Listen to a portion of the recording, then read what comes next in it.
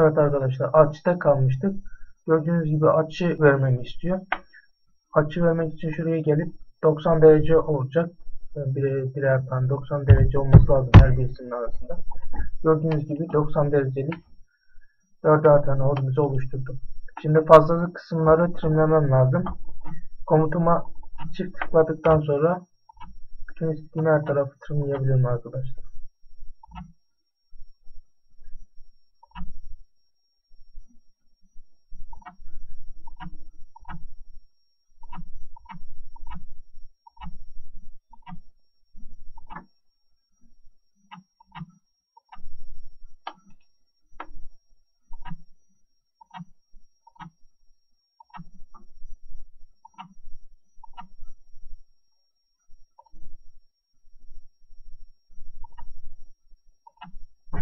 Evet arkadaşlar, tamam trimleme işlemimizde.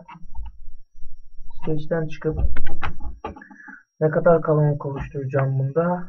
12 arkadaşlar. Kalınlığımız 12. Gördüğünüz gibi şeklimiz böyle. Şimdi ne yapacağız arkadaşlar? Sırada şu içerideki yarıçapı 20 mm olan boşluğu yapacağız. Yine aynı komut rip'in tam tersi olacak arkadaşlar.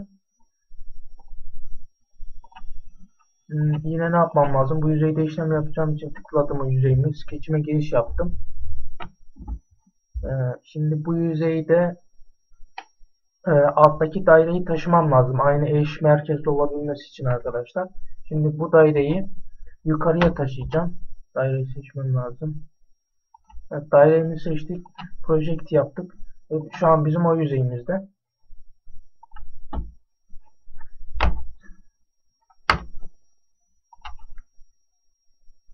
Tam merkezi. Evet, burası arkadaşlar.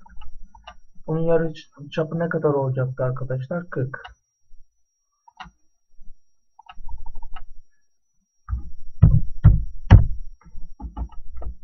Tamam, bu dairemizi pasifleştirelim. Bizim işimize yaramayacak. Sketch'ten çıkıp bu defa ipin tam tersi onun altındaki slotla bu işlemi yapacağım arkadaşlar. Yine slotta yolumu belirlemedim. Profilim belli ama yolumu belirlemedim. Çünkü neden? Yolum burada hazır olarak ip komutunun altında var zaten. Oradan seçeceğim. Şimdi profilimi seçtim.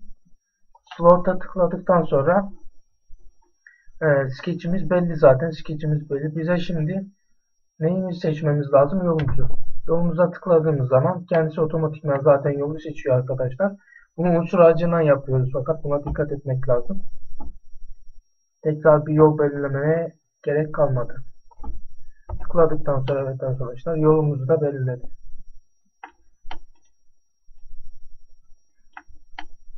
Şeklimiz bu şekilde hazır. Şeklimizde eksik kalan kısımlar şu köşelerdeki yine o boşluklarımız, dairelerimiz, onları çizelim arkadaşlar. Yüzeyimize tıkladık. Sketchimizi açtık.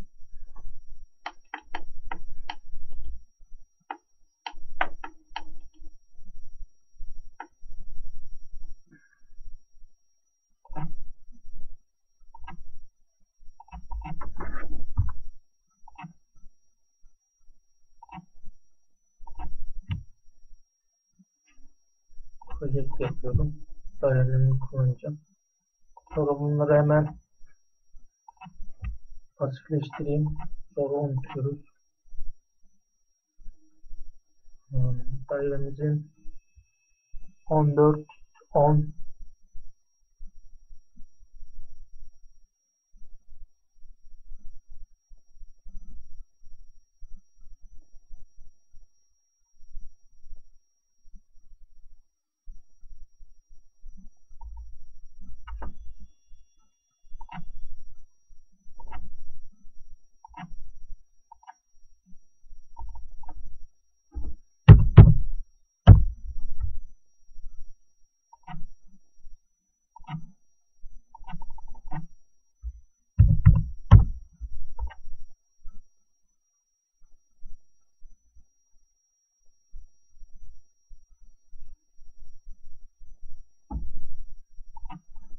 Aynı şekilde buraya da bir tane çizeceğiz arkadaşlar.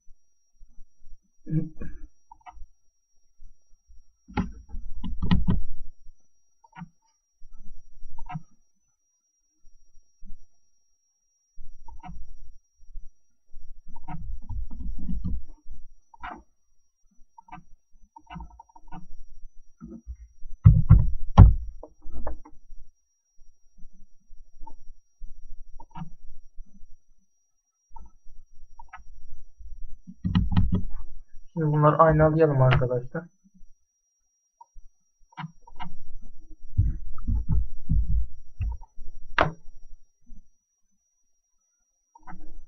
Seçtik. Aynalama komutumuzu. Sonra eksenimizi seçiyoruz arkadaşlar. Yine aynen nesnemizi seçtik. Komutumuzu seçtik. Ve aynaladık arkadaşlar.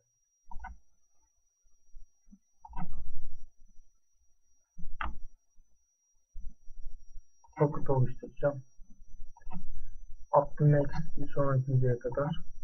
Boşluğumuz tamam arkadaşlar. Şeklimiz gördüğünüz gibi hazır.